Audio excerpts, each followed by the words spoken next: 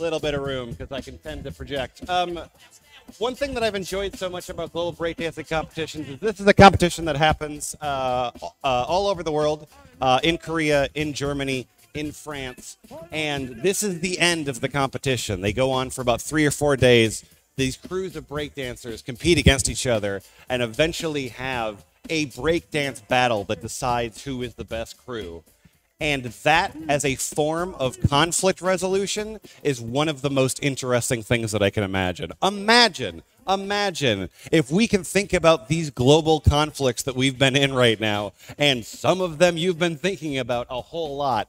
Imagine if these kinds of global conflicts were resolved with breakdancing competitions. People doing insane things with their bodies. And somebody says, this is right now, this is Korea versus the Netherlands. Jesus, they're fucking good. And at the end of all of this, they decide that you are the best breakdancers. You are the ones that are worthy of the trophy. On the left there, you've got Jinjo, and they are from Korea. One thing that I learned recently. Oh, yes. Okay. Oh. Now I'm Britney Spears. Now I'm Britney Spears. This is fantastic. Thank you, sir. One thing that I learned recently is that Korea, 2 things that are very, very, very popular in South Korea are breakdancing and StarCraft. And the reason why those 2 things happen to be really popular in youth culture is that if you are a South Korean boy between the ages of I think it's 17 to 23, military conscription is not optional. You have to pick up a rifle and defend yourself from North Korea. There are 2 exceptions, which is that you're really good at StarCraft or you're really good at breakdancing. And if you're good at either of those 2 things and you compete globally, you actually can avoid military conscription. As it so happens, some famous Korean senators have sons that are both really good at StarCraft and really good at breakdancing. Just a coincidence, I'm sure.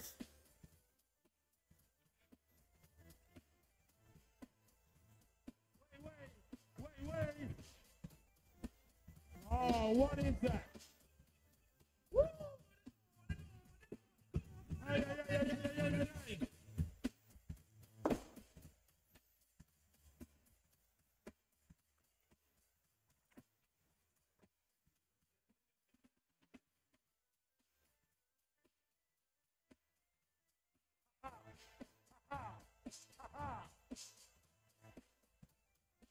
Scant moments away. You know, the thing that I'm always worried about at this particular moment in time is that you're all going to be seeing this stuff on the screen, and you're going to be seeing incredible feats of athleticism, and then it's me. It's like, well, what do you got, Lemon? Well, a little bit of top rock. I don't know.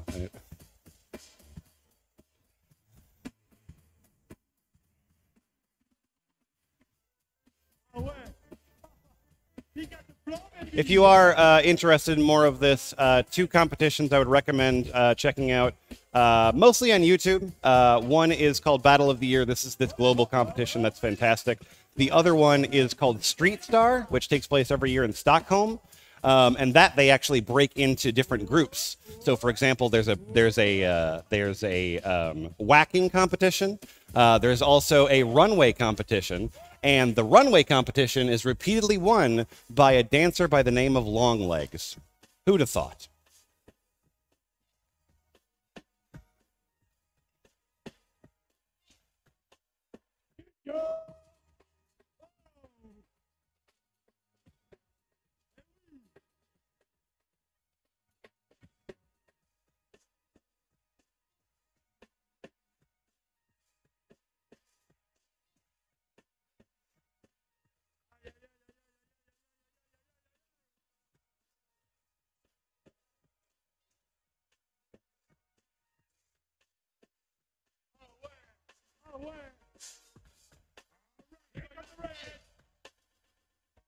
All right, I am going to call that. I'm so sorry. Once again, you go to yourself on YouTube, look up Street Star or Battle of the Year, and you're going to find some really amazing shit. This is Flying Steps versus Squadron, another great battle.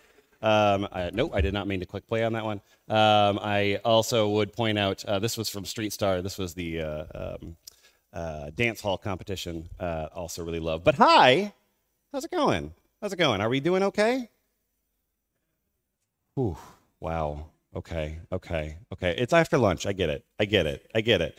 And NDC has been feeding us pretty well 4 days, and I get it. We're down to the end. This is the second to the last talk of this time, but like, I'm going to try to give you a little bit of energy. I would like to just start off with a little bit of energy back, if that's okay. So let's try this one more time. How are we doing?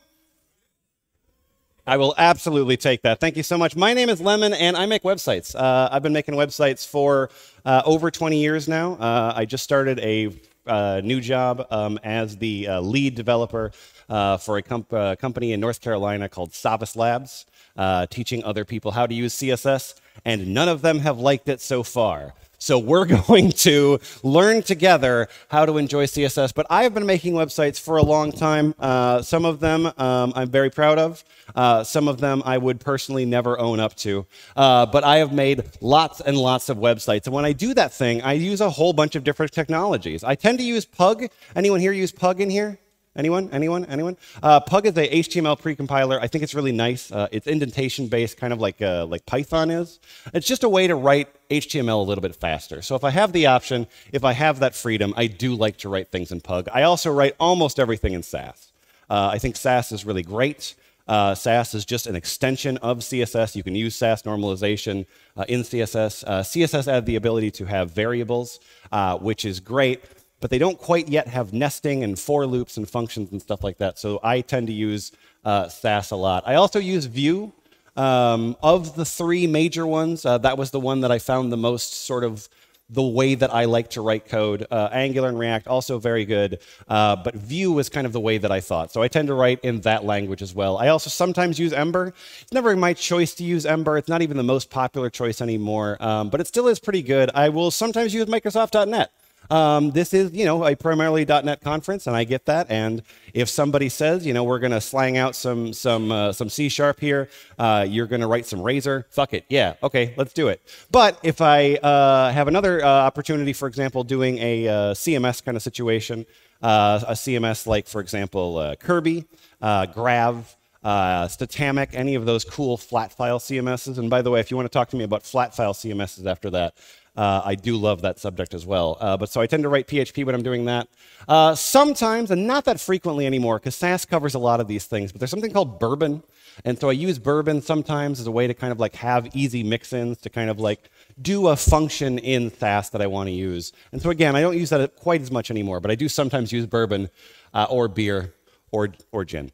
But other than those two fake ones that I invented there at the end, these are all languages that I tend to use. But those three, all of these languages up here, they all compile down to the thing that matters in web development. The only three things that matter in web development are HTML, JavaScript, and CSS. I don't care what you write, unless you're writing like React Native or some shit. If you're doing web development, you are always coming down to these three languages. It's always HTML, JavaScript, and CSS. And this is the one that we're going to be talking about right now.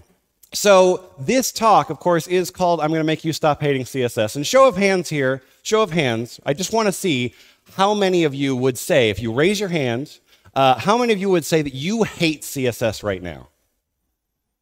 Okay, all right, I like that. Can we keep those up? Can we keep those up? I love that. Okay, that's great. That's great. Okay, here's what I'm going to promise you.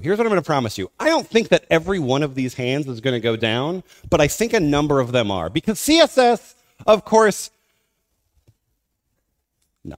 CSS is not easy. If you're familiar with a guy by the name of Dave Rupert, the co-host of a show called Shop Talk, Dave Rupert has said CSS is really easy. The only thing you need to do is remember 17,000 key value pairs, and then you've kind of got it covered.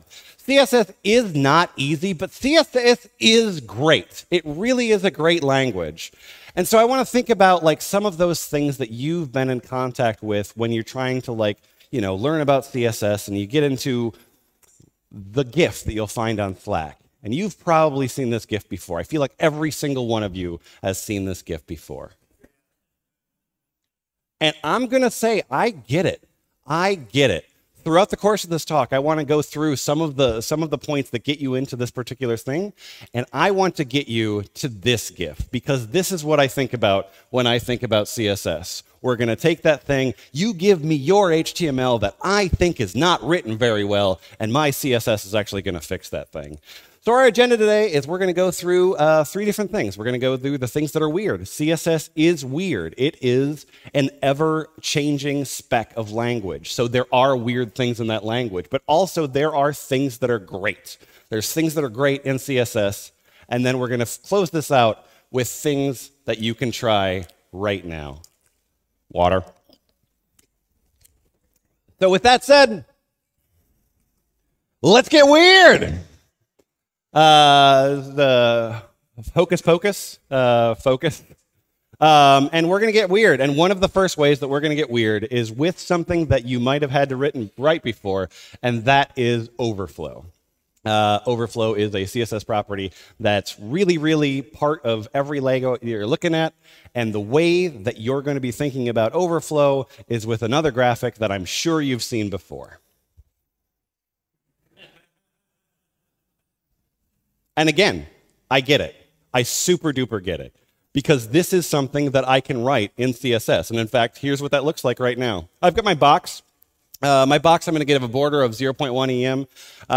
1 EM would be a relative unit to the measurement itself. So that's 1/10 of essentially an M space. Then I'm going to make that white. I'm going to give that a width of 4 characters. And I'm going to give that a padding. And then if I go ahead and just give that this HTML, then I end up with that. Okay, well, that's cool. We've now reproduced the problem. So what can we do to fix it? Well, there's actually a couple things that we can do to fix this. So let's try the first way. So the first way, the most easy way, the most basic way, sometimes the right answer, sometimes the wrong answer, but we can just say overflow hidden. And if we say overflow hidden to that box, then what we'll actually end up with is CSS is awesome.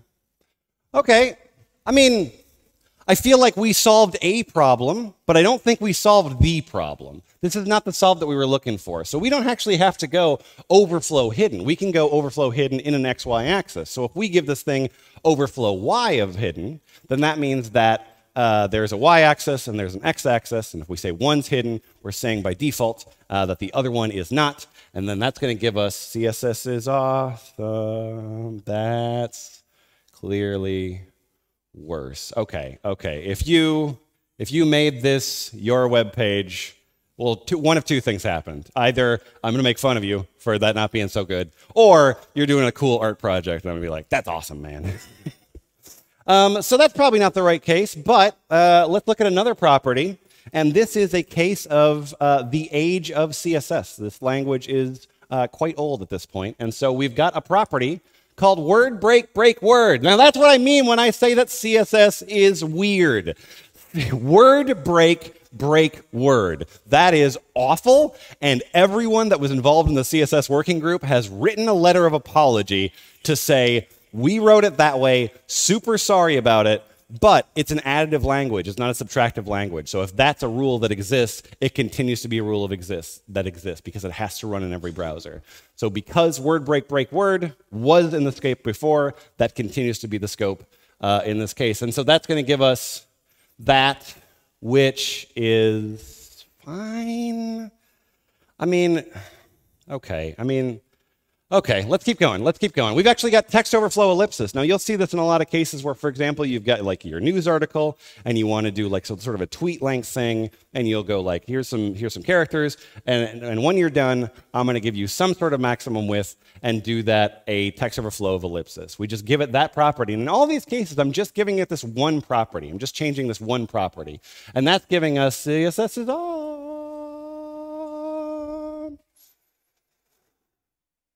Not cool. Let's go back to our scope here. So we've got our box. And our border, of course, was part of the design. We've got our padding of 0.3. That was also part of the design.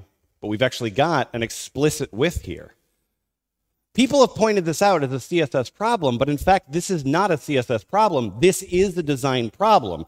The design itself clarifies that the width needs to be 4 EM. Well, at that point, what is the box supposed to do? It either contains it or it does not. If we simply remove that thing, then we end up with this box, which is really what we were looking for in the first place. This is a design problem, as so many of these things are.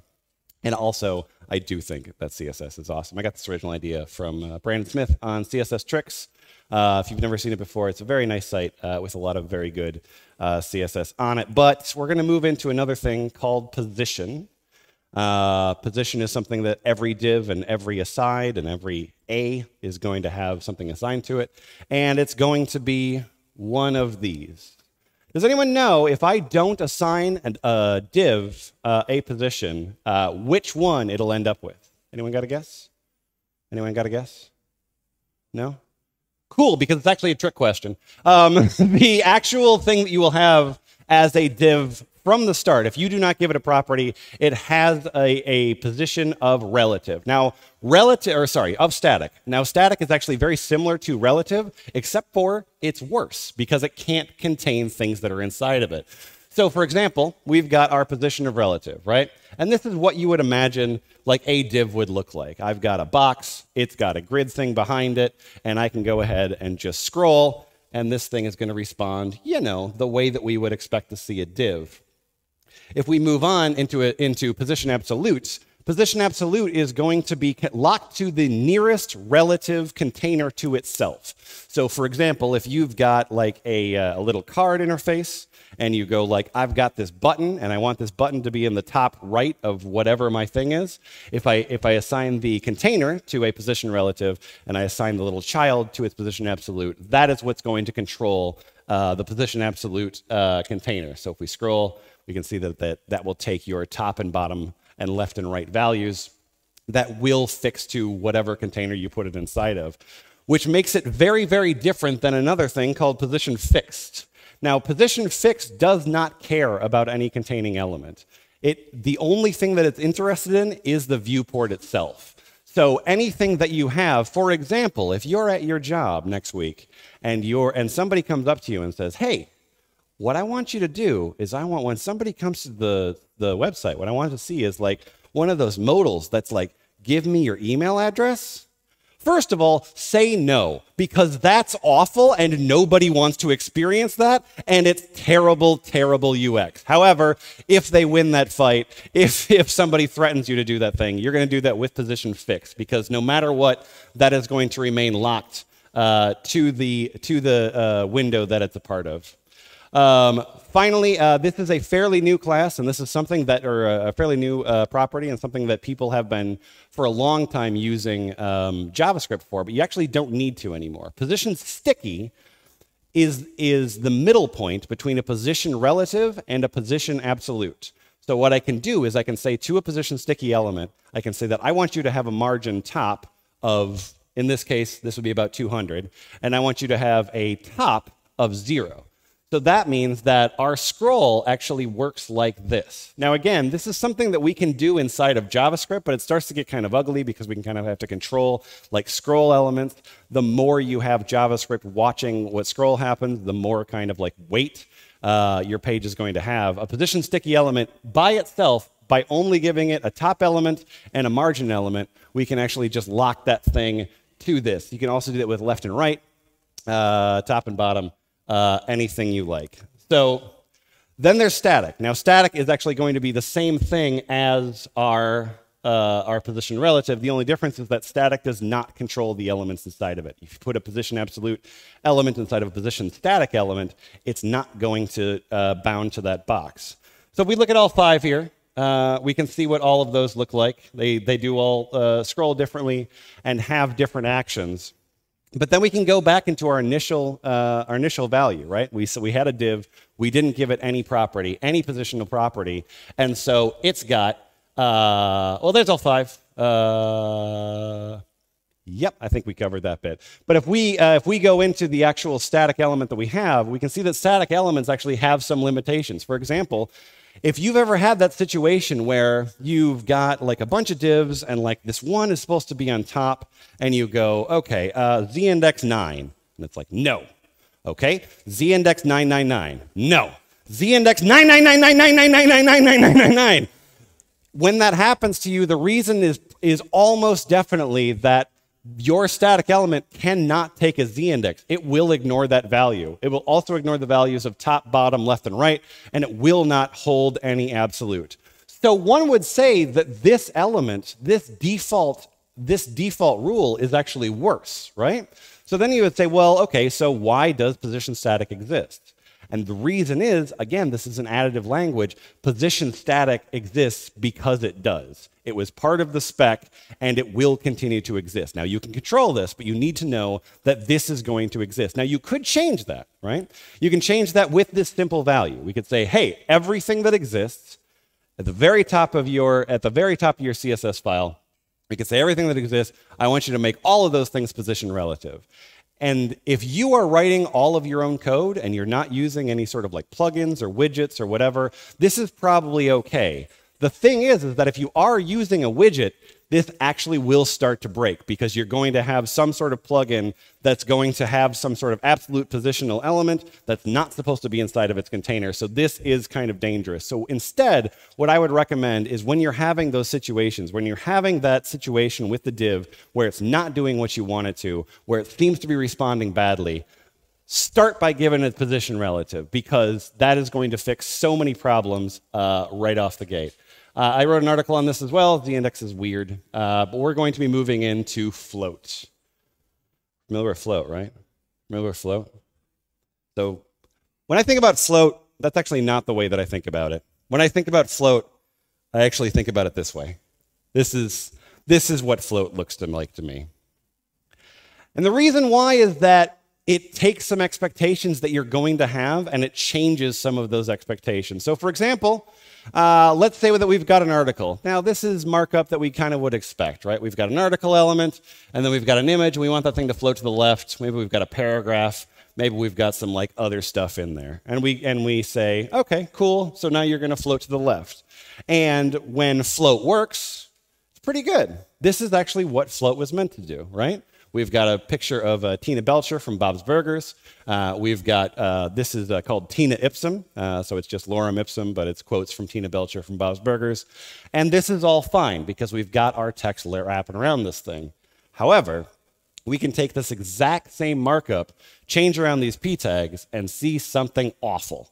Because this is the exact same markup concept, except for our p tag has stopped. We've still got our float element, and Tina's just hanging out there looking awkward, which is stylistically kind of valid, but probably not the layout that we were looking for. So that is not great. That's not great.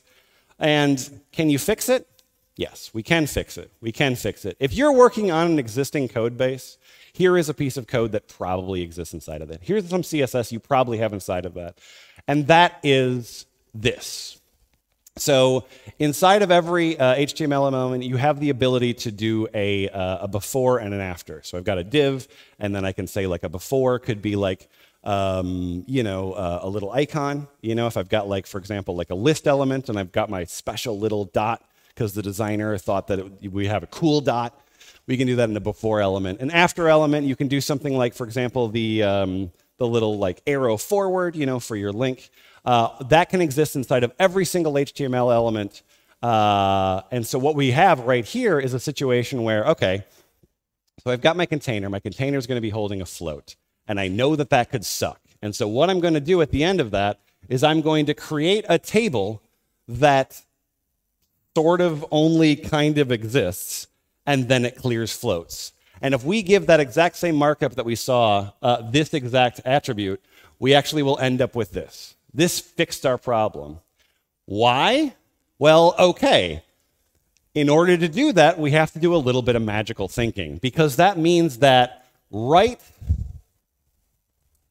here is a table that exists kind of in the nether realm. It doesn't take any space. It doesn't actually do anything, but it has rules to clear both the float left and the float right. So therefore, it gets to the end of it's got our image that's got a float, it's got our paragraph that's floating around the text, and then it gets to the table, it says, okay, well now I have a table, I'm gonna clear that float, and then things are gonna be fixed. So, I mean, we did it, right? So we did it, so why don't, now that we've got that fix in, let's just make a layout with floats? Because now we can just make a layout with floats. It's really easy. I mean, for example, like Twitter did it. That's what Bootstrap was a layout made entirely with floats. And I think one thing that we've learned, especially recently, is that Twitter doesn't ever make any mistakes. So we're going to make a layout entirely with floats, and that layout will be something that, you know, is the kind of thing that you would put on the internet, which is pictures of William Riker with quotes from William Riker. So here we've got 6 different pictures of William T. Riker. For example, we could cause a diplomatic crisis. He doesn't seem super bothered by that. I enjoy this one down here. This is Worf. Better than music, it's jazz. So here we've got a 6-grid column, and all of these floats worked, except for the reason why all of these floats worked is that I kind of cheated. Because what I did in this particular case was I said, okay, so here's a Riker, and each Riker is going to be floated to the left. I'm going to give that a width of a calculated element. Now you can always use this in vanilla CSS. You can use this anywhere you like. You can tell a browser to do math, and most of the time it'll get it right. Even Internet Explorer will be able to do math. So you can give something, for example, a width of 33%, minus 30 pixels, giving us that margin left and margin right of the 15 pixels for that gap in the middle. And then we've got this. Okay, so that is not great. Now, one of the things that happened here is that we've got our first element here, and that is taller than the next element, so then this next one floats, but it only floats to the nearest container that we have.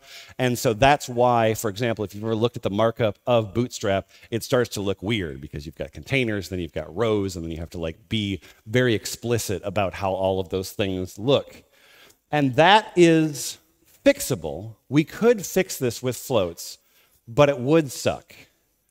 But fortunately, there is hope. I want to be selling you hope. And that hope is going to come in a couple of forms. One of those ways is grid. Have any of you played with CSS Grid before at all? Okay, yeah, okay, great. So we're going to be doing this exact same layout, our exact same Riker layout, and we're going to be doing it with CSS Grid. So the very first thing that we're going to do is we're going to say, okay, I've got my grid container, and I want all Rikers to have a display grid, and I want that grid to have 3 columns. In this rule here, what I've got is I'm saying I want 3 columns, and each of those will have 1 fraction, meaning 1 equal measurement of however much space you got. We'll get into fractions in just a minute. Then I can actually give that thing a gap, and having done all 3 of those things, now we're done. That's actually all it took to do that entire layout. We've legitimately finished. In fact, this is the way that I wanted to do this initially, where I said, like, here's the layout that we're trying to make. This is the way I did it, because doing this layout in grid makes so much sense and is so reasonable. Everything that exists as far as like the Riker and his padding and like the text and whatever, okay, that was some bespoke CSS. But the layout of the columns themselves was those lines of code. That's 288 bytes. So we're doing okay now. Now, when we looked at that grid template columns, there's actually a couple of different things that we can give this. And so there's different attributes that we can throw at this thing because grid added some new measurements. And one of those things that it said was this FR. So for example, we can say, I want to do 3 columns, so I can do that as 1FR, 1FR, 1FR, meaning I've got 3 fractions, right? We can do repeat 3, 1FR. That second example is basically just a nicer way to write the first FR.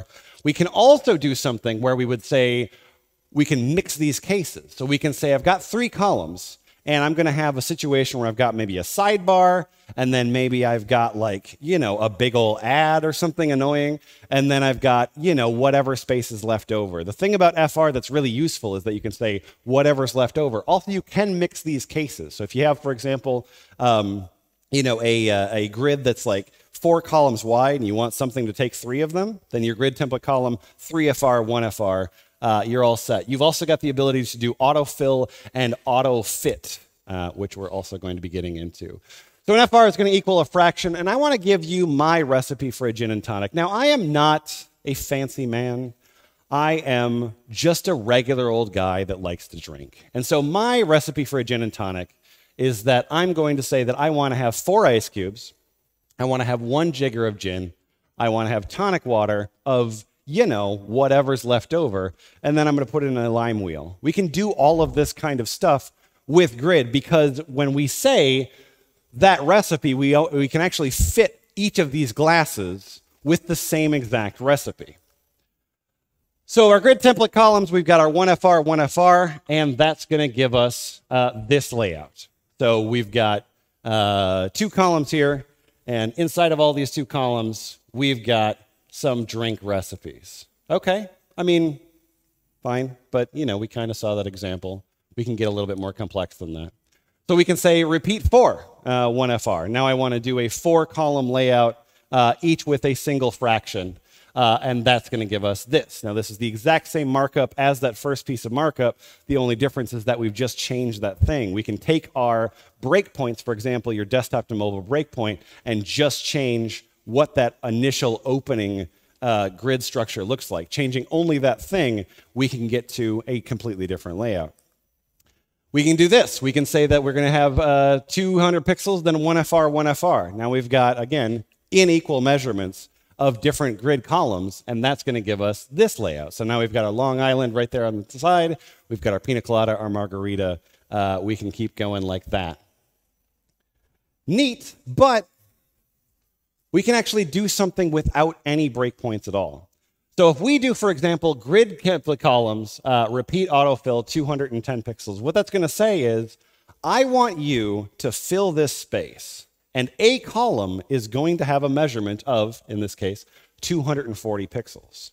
And I don't know how many columns that's going to be. You're the computer, you're the browser, you're going to figure that out. What I want to tell you is that I want a column to be 240 pixels, and you do it from there. So using just that instruction, we can actually get to this layout. Now, the cool thing about this is that, again, I haven't written any breakpoint for this. And so if I can stretch this thing down, then I'm still going to have my 240 pixels eating up all of that stuff, but it's just going to break and create these new column counts depending on what works. Now, you might be thinking that's neat, except for you're looking at this bit on the right, and you're going, okay, it's close, but definitely, like, if I hand that in, if I show that to the client, they're going to be like, well, what's this shit on the side? Cool, we can actually get there as well, because we can get there with this one. So we're going to give this another property, and we're going to say, I want you to autofill this thing, and I want you to put this somewhere between 250 and 1FR as a min-max value. So now we're defining, I want this thing to be a minimum of 250, but if you've got extra space, go ahead and fill that. And because we did it with an autofill, and we only gave it this one property, it's going to go, okay, well, I know that 250 pixels, I know that I'm going to measure it like this, and I also know that they're all going to be equal. So having done all of that, it'll actually look like this. And again, this is going to work without any breakpoints whatsoever. You're going to have this grid down to a phone or up to one of those weird-ass Michael Bay, wide-ass monitors. It's going to have this kind of rule. But we can get even fancier with that.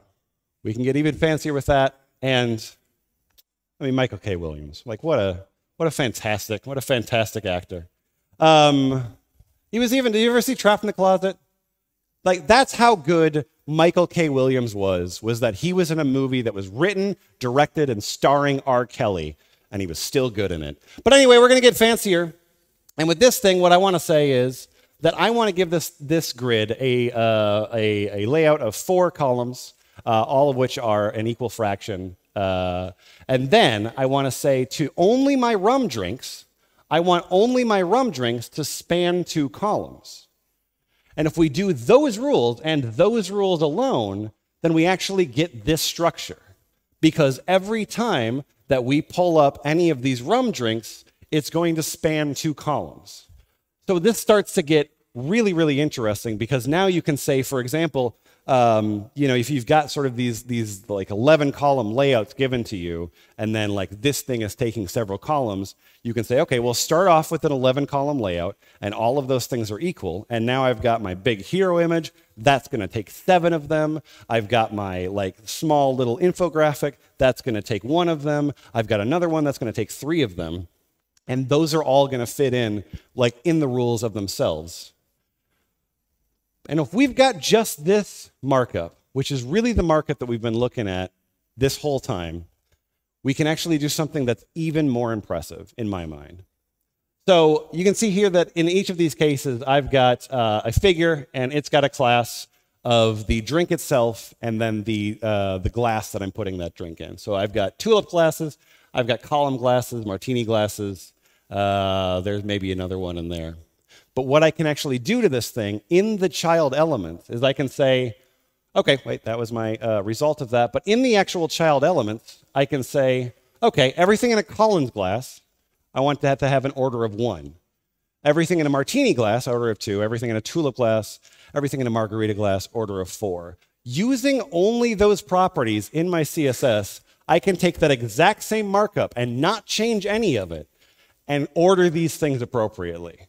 Now, you would have to do so much annoying JavaScript to inspect and recompile and move these things around, especially if you want something that's going to be different on, this happens so often in a mobile display where like it's like this, except for like when it gets down to mobile, then this thing goes above this. You'll have situations where you'll have to like use JavaScript to like rearrange these elements. With CSS grid and this order property, you can do it just like that. And you can do that in a breakpoint. You can do any of that stuff. And I think that that's really impressive. There's one thing that I want you to note about that is that the first time you're hearing about this order thing and you're excited about using it, you should be. It's cool. But if you do a columns and you want to do an order, and so you give something an order of 1, you'll now have to do it to everything because your base value, your default value, your undefined value is going to be a 0. So if you give something an order of 1, that's going to come after everything else is undefined. So if you're doing something where you've got a column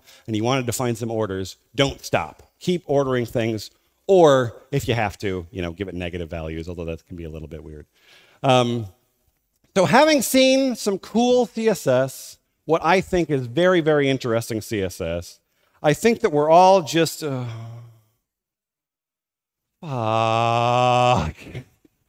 is the subject that's always going to be coming up in any conversation about newer or more advanced CSS. Now, obviously, we know the lifespan of Internet Explorer. We know that, for example, if you're on Windows 10 or Windows 11 and you try to open up IE, like IE itself will be like, don't open me. I'm no good.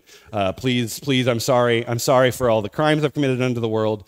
But there's still people on older machines. You're still going to be, trying to build stuff for people that are in their cubicles at banks, and so you're still going to have these problems. But these are not as bad as you might think they are. Because if we can look at Can I Use, and this is a screenshot I took just a couple of days ago, we've actually got in the Portuguese interface 98%.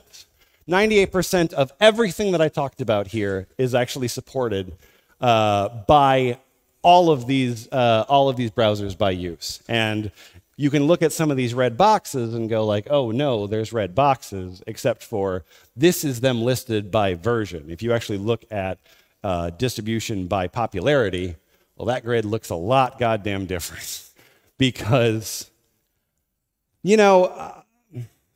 Chrome's done so many good things, and I really do think that it's an excellent engine.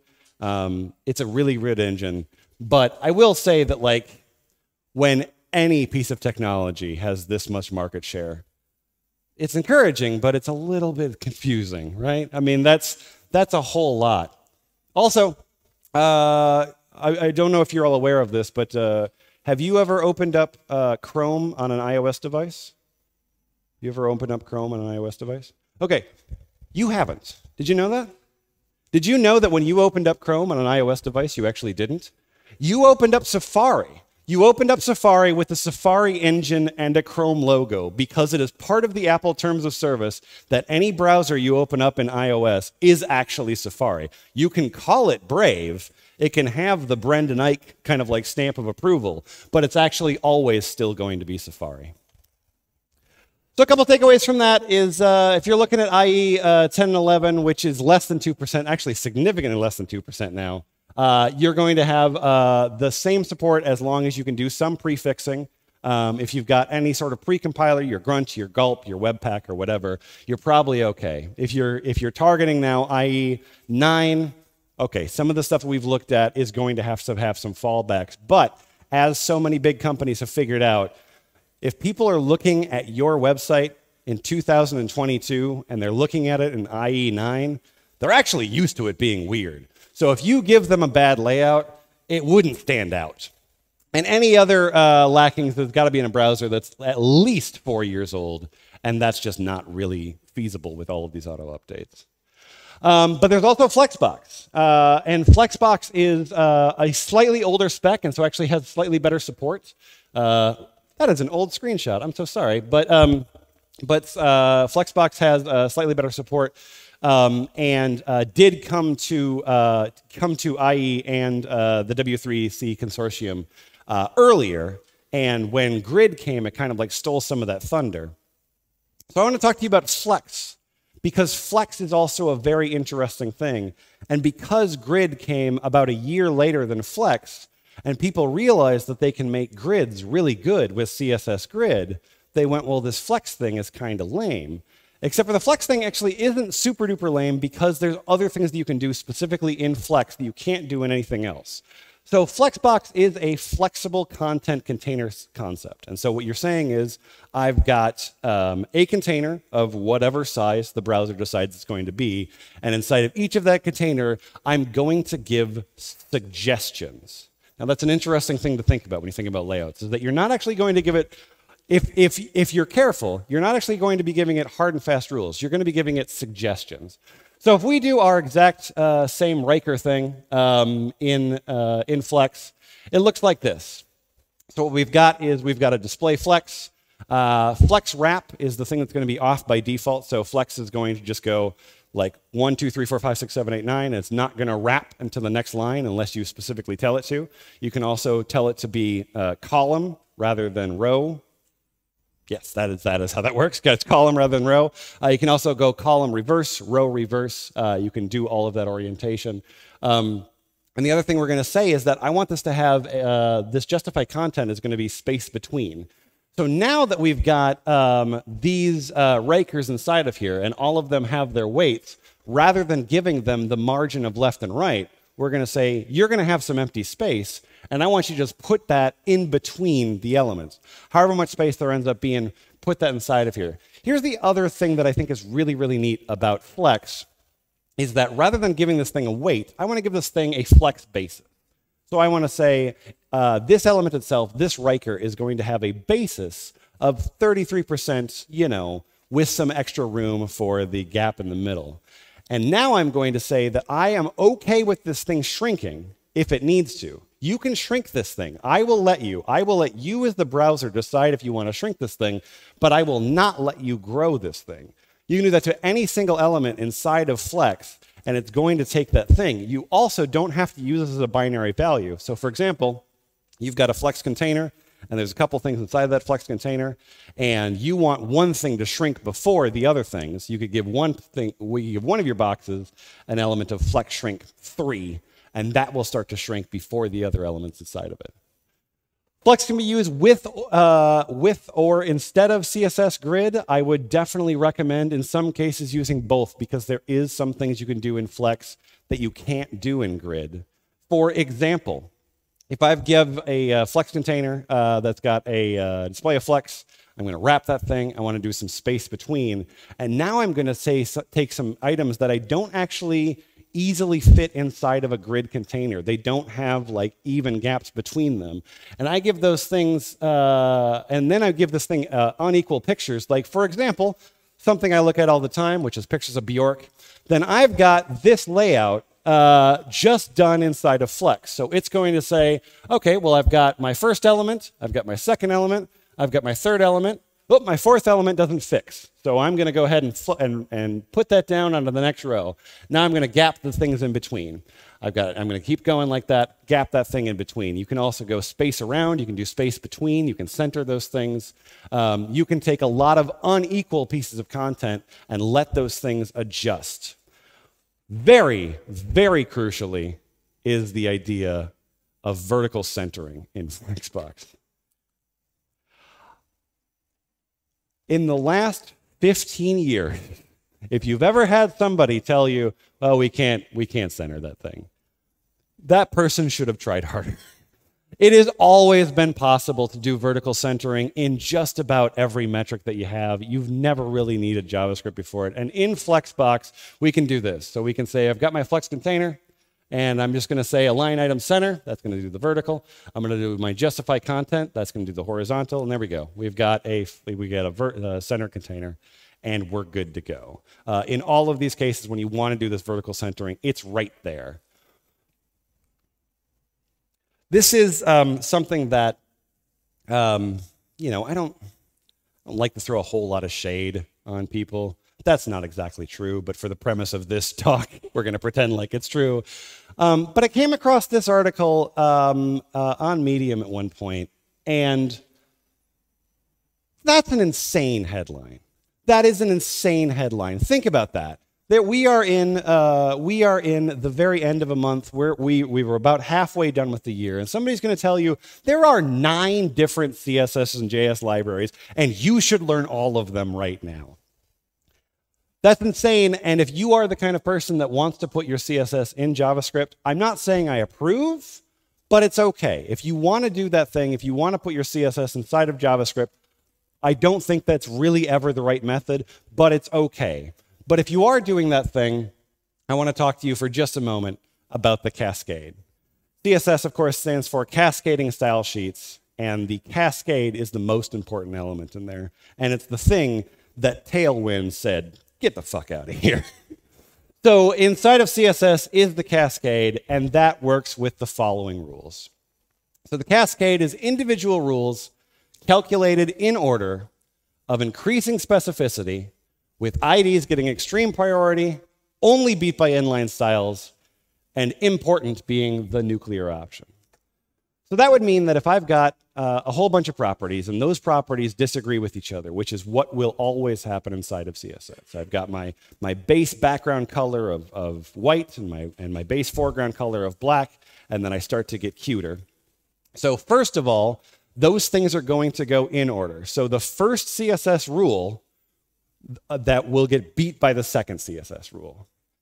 But then it's about increasing specificity. So if I've got a P that's inside of an article, then that's going to win over a rule that's just a P. If I'm styling an ID, then it's going to win in nearly all cases. In order to beat that, you'd have to have like 100, literally 100 different CSS classes to beat that thing. Then you can beat that thing with inline styles. If you've got something that's styled with an ID, first of all, maybe try to refactor that code because that got a little bit weird at some point. But if somebody's styling an ID, you can beat that with inline styles. And if you do have to do important, and you know, I've been doing this job for a while, I do end up doing this. But what I would recommend to you is that if you use any sort of like for example, I use Sass, but if you use any sort of like concept of different style sheets, what I would recommend to you is to do a file, and I mean this as a genuine good practice. Create a file called shame.css. You had to make something. You had a deadline. That deadline was tomorrow. You had to write code that you went, ooh, that's not great. If you create a file called shame.css and you mark that thing in there, that is now highlighted as something that you need to get to for the lifespan of the product. So with these rules, and we look at this thing, okay, so here is our HTML, and then here is our CSS. So now we've got some rules that are conflicting with each other. Obviously, we've got a background color, which could be green or blue or, let's see, there's a foreground. We got guesses on these? Now again, there's a couple things we have to factor is that it's the order of what happens, then it's the specificity, so A is going to beat, or A.link is going to beat just an A. That ID is going to beat something else. I'm going to give you just a sec if you've got a guess. And then, is anybody right? Close? Close? It is getting to the end of the day. All right, I get it. If you're looking at these specific things and you're surprised by this, then one of the things that I would definitely recommend is just to open this thing up in the web inspector itself. Now, as I've mentioned before, the market share of Chrome is huge. If you've ever downloaded Firefox, Firefox actually has a web inspector that's fantastic. But what I can look inside of this in any browser is I can just look at the rules of any property that I have here, scroll through, and I'll start to find out what wins. If you're ever confused about like why is this thing not happening, this is frequently what I'm doing with junior developers. Let's open this thing up in Web Inspector, let's see this code, and let's figure out exactly why this thing's happening. I want to give you some takeaways here, and one of those things is a game. It's a game that I think is really well made, and also, that's the wrong clicker. Where did I put the right clicker? Where's my clicker? I'm stupid. If we look here at CSS Diner, so I think that this is a very neat project. So this is a game that was made by Flukeout. And really all it is just about figuring out the specificity of elements. So for example, we want to select the plates. So we want to select just the plates. Okay, awesome. So I'm going to just select the plates.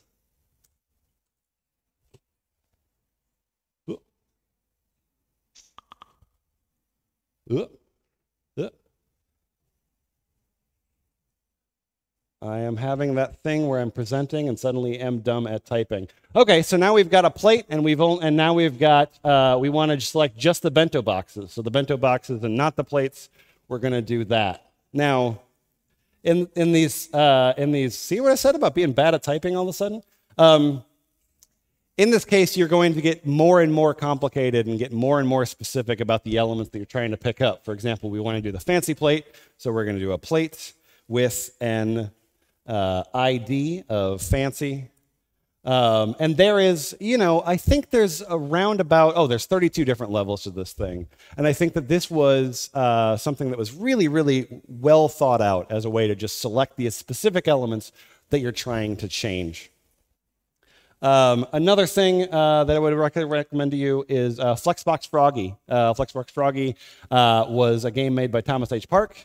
And same general kind of concept where you've got these instructions of, for example, we've got a frog and we want to put the frog on a lily pad. So we know that the pond is a flex element. So now we're going to go justify content flex end, and there he goes. He's on a lily pad. So same thing, you're going to have about 24 different levels to kind of arrange these sort of things. And by the end, the tutorial will kind of like keep you through and help you understand a little bit about this Flexbox layout.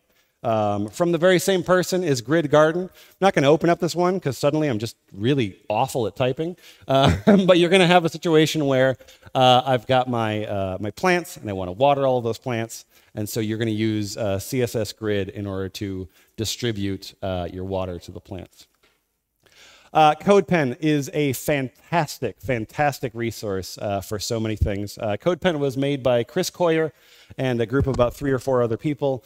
Chris Coyer was the guy that also started CSS Tricks. And so you can look at, for example, situations of CSS only blank and see some pretty damn amazing examples And so, I mean, this is actually just a live thing. But for example, like you can look at situations where there's no JavaScript there. Like that is entirely the result of CSS.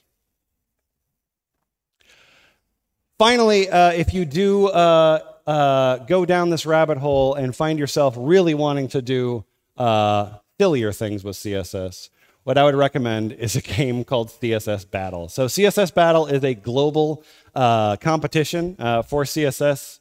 And what happens is that you will have challenges where you will need to, for example, draw like this skeleton or this skull and crossbones using only CSS. But here's the thing, it's golf score. So each and every character that you have is going to add to your score. So you want to try to make this drawing, but with as few characters as possible. That means that, number one, you get to learn about CSS. Number two, you get to learn how fault tolerant it is. Like, it is amazing how bad you can do of writing HTML and still have that thing render into a browser. I'm hoping that by the end of this, and again, I want to touch you all with my love of CSS. It really is my favorite language. But I'm hoping that overall this time, you've thought of a language like this, and you move into a language that seems useful and cool and impressive and beautiful. Because in my mind, CSS is all of those things. These GIFs were all made possible by Lynn Fisher of Lynn and Tonic, one of my favorite CSS developers. Lynn and Tonic, Nestflix. She did a site of Top Chef and another site of the Schitt's Creek. It's all of the sweaters that are in Schitt's Creek. And that is my talk. Thank you so much.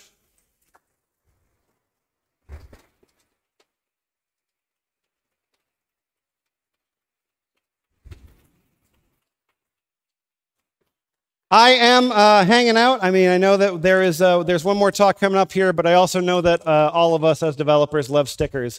And if you are interested in a lemon sticker, please come and get yourself 1 or 2 or 5 or however many you like.